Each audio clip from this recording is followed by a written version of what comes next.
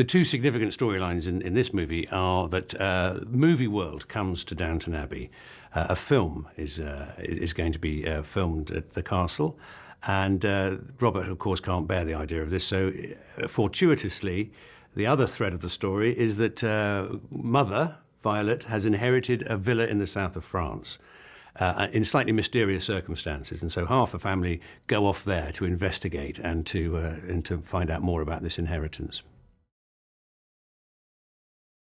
Working with Elizabeth is, well, frankly, she's my second wife, because we've been married on screen on and off over the last 11 years, and it's the third time we've actually been married in a show, so we have a certain shorthand, let's put it that way, and it's just a delight. It's like, I wouldn't say like putting on a favourite pair of slippers, because that would be rude to Elizabeth, but she'll know what I mean.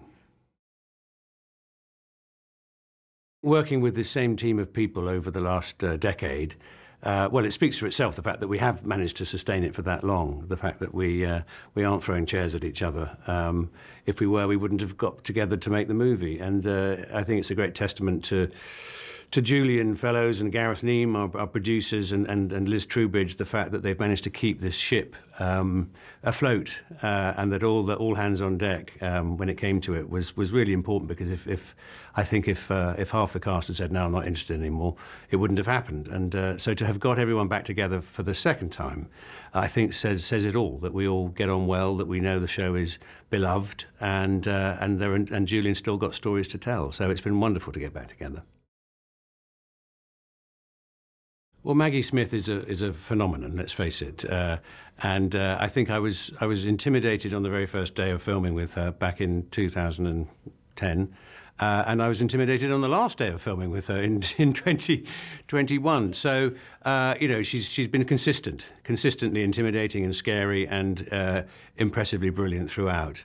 You just have to raise your game whenever you're on set with her, because she takes no prisoners. And Julian unashamedly gives her the best lines, and she delivers them with laser sharp precision, and makes the rest of us look like amateurs. So what's not to like? We have Natalie Bay playing Madame de Montmirail, and her son is played by Jonathan Zakai. And it was wonderful to welcome them into the cast. And of course, we were filming on their home turf, so they felt very relaxed, and we felt like invaders in their country. But they were incredibly generous to us, and we tried to make them feel welcome at Highclere as well. And then in the other storyline with the movie that comes to be made at Downton, we have Dominic West and Hugh Dancy and Laura Haddock, and they bring wonderful variety and spice to that section of the story. Well, as you might expect, Robert's reaction to the idea of a movie being made at Downton is he finds the whole notion just despicable. He's very suspicious of the moving picture, and wants to vacate as quickly as possible. Well, of course, Downton has travelled away from home in the past, particularly to Alnwick in Northumberland, and to Scotland as well. But this was the first time we've been on the abroad, and of course that was delicious and fun. And to go to the Riviera, particularly in that era, when the French Riviera was sort of opening up as a playground for the rich and famous, and in the summertime too. I mean, it was already a haven in the winter for the wealthy of France, but to actually go there in the summer was sort of anathema until the movie stars, people like Scott Fitzgerald, used to vacation there and made it popular. And so that's a sort of that gives a real texture to the story. And I think the balance between being at the castle and being in France is beautifully played out. But gosh, it was exotic to say the least. Even to go there in 2021 was pretty good fun. The linchpin of the story of going to France really is because a villa has been left to Violet in the Marquis de Montmirail Senior's will, and it's a bit of a mystery as to why. And so we go there to meet the current owners who have been disinherited in effect, and to find out more. He did actually get round to directing it eventually, and did a fantastic job. So no, really, the spirit of any movie comes from the director.